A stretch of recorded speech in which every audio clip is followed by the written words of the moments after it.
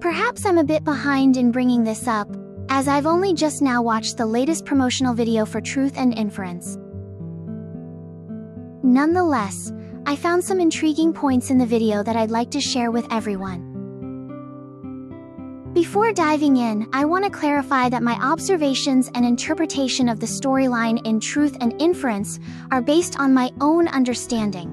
I'm not an expert in the lore of Truth and Inference or any Identity V storyline for that matter. Therefore, I'm open to suggestions and corrections. Now, let's examine all the intriguing points I noticed in the promotional video. We gather here today with profound admiration and fond remembrance to honor the lives of those who perished as they returned from Oceanus 25 years ago. They were pioneers of science and our dearest friends and family. March 13th, I accepted my mission. Disguised as a collector, I boarded the exploratory vessel the Isambard. Here, a taxidermist who's obsessed with all marine life. No pushing. Next! A cartographer who believes in the visions her father witnessed firsthand at sea.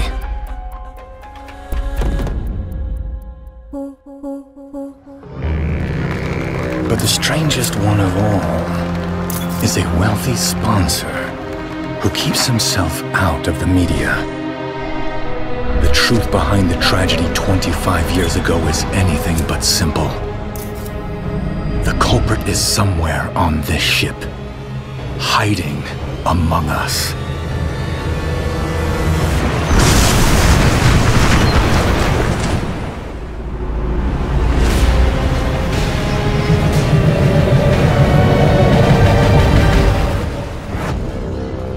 Our destination is clear, and the route is unchanged.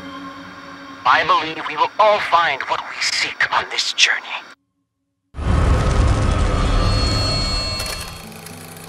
Truth and Inference is a side story in Identity V, centering around Detective Inference and Lady Truth.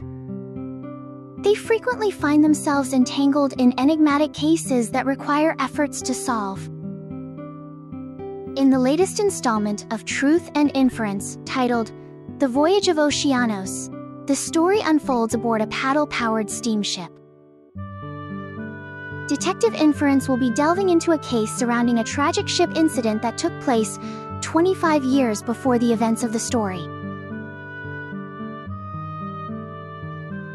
From the promotional video, it's evident that Mr. Inference has been enlisted by a mysterious figure to probe into the shipwreck tragedy from 25 years prior. To conduct his inquiry, he assumes the role of a collector and joins the expedition aboard the SS Isambard, which is described as a replica of the sunken ship involved in the incident 2 decades ago. It seems likely that the individual responsible for the shipwreck incident 25 years ago is on the ship. Alternatively, given that the characters involved would still be young 25 years prior, there could be others present with connections to the incident. This could have been hinted at when Inference mentioned that the culprit is lurking somewhere on the ship among them, but what culprit is he referring to? And what exactly occurred on the SS Isambard?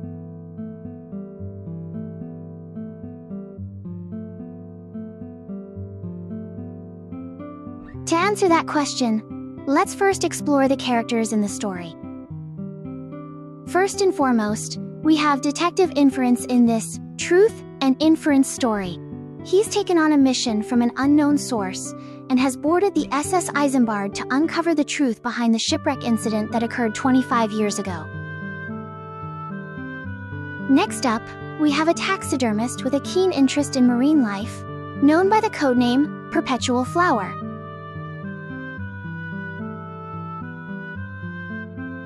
Additionally, there's a female cartographer named Mercator Projection who places trust in her father's first-hand account, although the specifics of that account remain unknown, at least for now.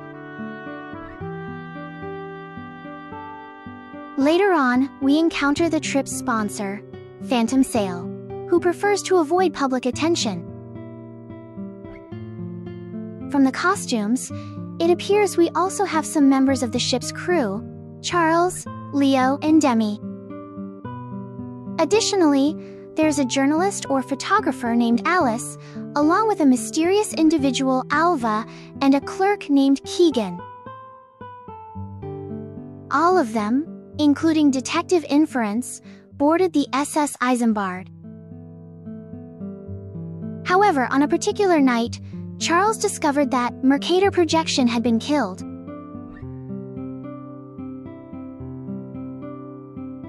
Detective Inference deduced that the culprit must be one of the characters mentioned earlier. Unraveling the identity of the culprit may also shed light on the mystery surrounding the shipwreck incident he's investigating.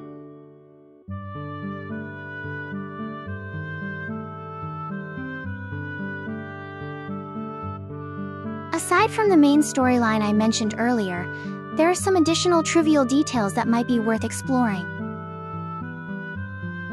First, let's consider the SS Isambard. The name immediately brings to mind a notable historical figure, Isambard Brunel, a renowned English engineer.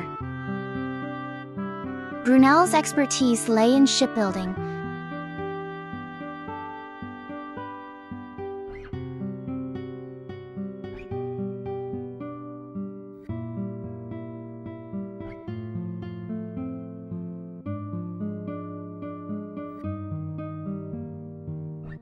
The second intriguing detail I noticed in the story is a specific book, which upon closer inspection appears to be Jules Verne's 20,000 Leagues Under the Sea. This classic novel recounts the adventures of Captain Nemo and his submarine, Nautilus, as they explore the ocean depths. Interestingly, this parallels the theme of exploration aboard the SS Isambard in our story. Could there be a connection between the two narratives? Well, my dear viewers, only time will tell. The third interesting detail I stumbled upon is the name of the cartographer, Mercator Projection. This name appears to be a reference to the Mercator map projection, which is commonly utilized in the maritime world as a navigational standard. Additionally, there's a reference to the sea monster Kraken. In mythology, the Kraken is depicted as a massive squid or octopus that preys upon ships. Interestingly, this creature is featured in Jules Verne's book, as mentioned earlier. Furthermore, there's a snapshot referencing an octopus associated with Perpetual Flower. Could this suggest that the taxidermist plays a significant role in the story? Lastly, there's a reference to the RMS Titanic disaster. In the continuation of the story beyond the promotional video, Inference reads a newspaper mentioning a novel about the most enormous ship that is said to be unsinkable. Lady Truth then remarks that the ship still ended up sinking in the end. This scene appears to be a direct reference to the RMS Titanic, which famously sank in 1912. Years before the actual incident, an American novelist, Morgan Robertson, wrote about the sinking of the largest ship in the world in his book, Futility.